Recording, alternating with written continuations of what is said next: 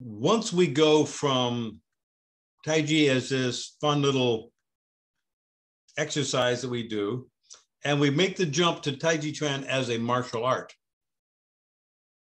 where you're actually not just feeling Qi, but you're feeling Jin. That is, the energy is being expressed through the body and directed by your awareness, your conscious intent. Once we make that jump, the bar of the test of validity, it gets raised a bit, because then it's because Qi is happening regardless. So if you feel it, that's great, you know, and that's better than not. But to take it to that next level where you actually want to do something with it, bring it into your body, bring it into the world, use it as a way of enhancing your state of being, as well as your ability to do cool stuff.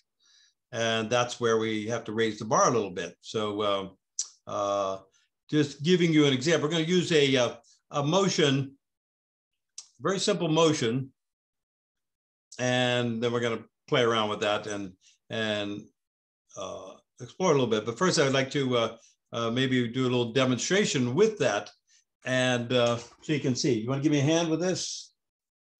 Okay. So Maria's going to give me a hand with that, and so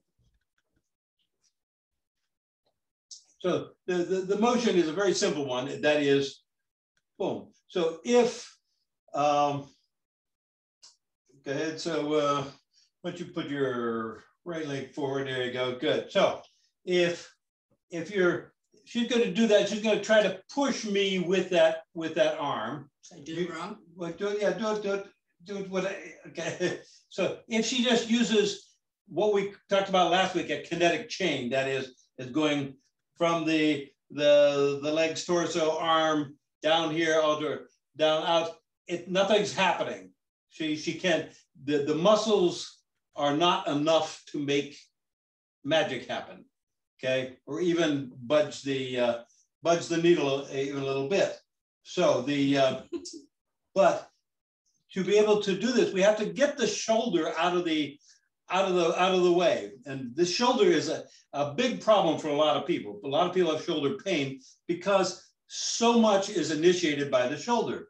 So the trick that we've developed here is, first we want to establish energetic coherence by reaching with the index finger, okay? And we try to do that without engaging the shoulder, without tightening up the arm. So it's really just feeling that finger and reaching out with it.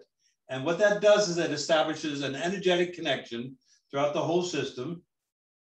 And it also alerts the connective tissue system to activate the tensegrity of the system. That is the ability of the whole system to get that sinewy, whippy strength going, and it connects everything up. So if we point here, and the next thing we do, we want to relax the shoulder by reaching, not lifting the elbow, but reaching with it, just reaching a little bit.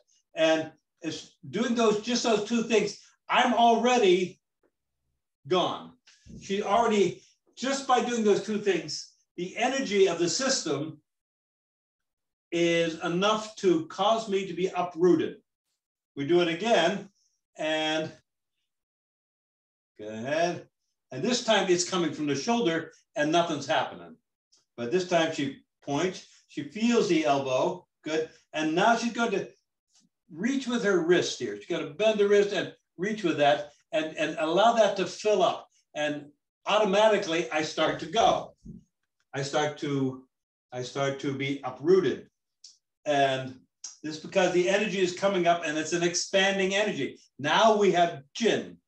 So the energy itself is nice, but it's not going to do it without the body cooperating. So we have this, boom, she fills here, and then just rotate the forearm so that we get this effect. And it's a very powerful effect with a minimum of physical effort. Go the other way now. So boom, you feel that? So the trick is, how do I do this without activating the shoulder? Because that is such a deeply embedded process, a part of the program. And it's not something you can muscle, because the muscles that are in the shoulder are just not strong enough to really do anything significant. But if you get it correct, if you line it up, then the energy comes down. We have Jin, and do it real slow. Boom, boom. So finger, elbow, good, wrist.